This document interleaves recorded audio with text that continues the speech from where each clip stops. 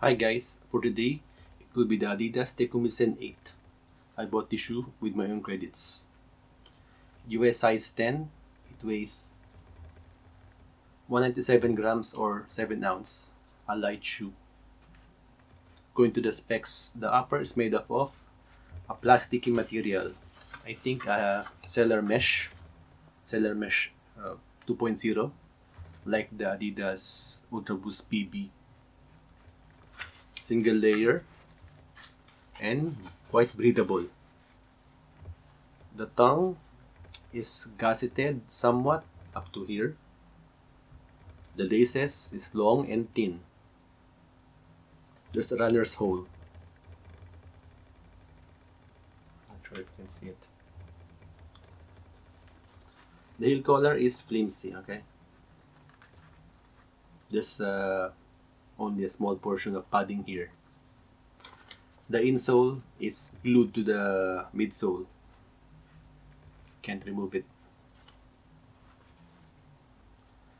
Going to the midsole is a full-length Lightstrike Pro. Comparing with the Adidas Pro 3, this is only half of it, I believe.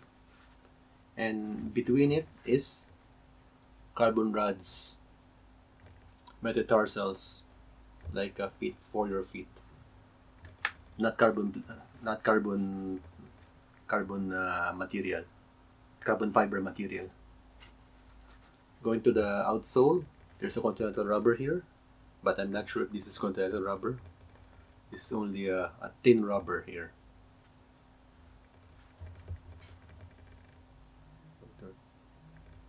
You can see the rods and also here. Going to the fit, this is wide foot friendly and does need a break-in period. I believe so, maybe just 2 days. Going to the pros and cons. The pros, it's really light. Okay, this is for your 5K and 10K runs, speed runs, not slow pace runs. The upper is really breathable and fit, a good fit. No heel slippage. The midsole is a bit bouncy. Okay. The outsole durability. I'm not sure the durability on this part here, but here it's really thick. So I'm guessing only 300 kilometers for a good speed runs. Going to the cons. The cons is the same problem with the Boston 10 and 11. When you put your feet inside, it's a challenge, okay? I'm not sure why Adidas made that kind of move. The tongue is stitched, so it's not really stretchy. Okay. So this is only for forefoot and midfoot strikers, not for heel strikers.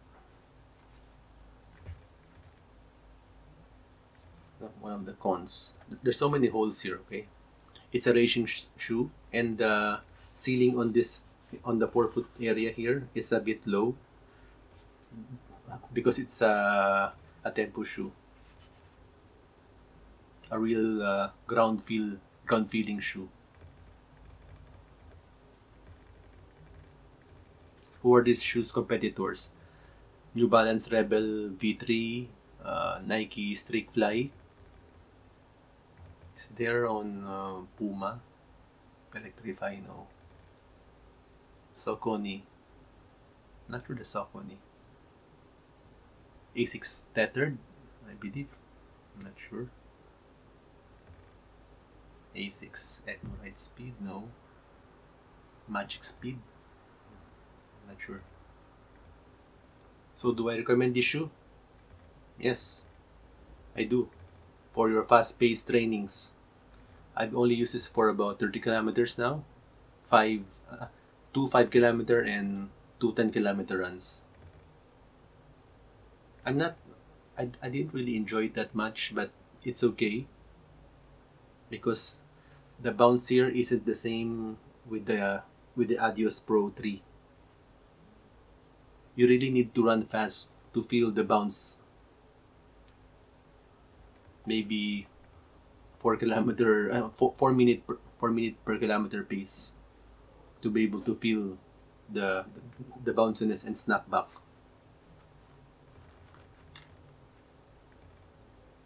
So there's already a version 2 of Takumi 9. It's only an upper improvement, okay? Only the upper, same midsole and outsole. So I'll just have to wait for the 10, and let's see if there's improvement. I want more improvement on how you put your feet inside, and I think more bounciness on the forefoot. So did I say the millimeter drop?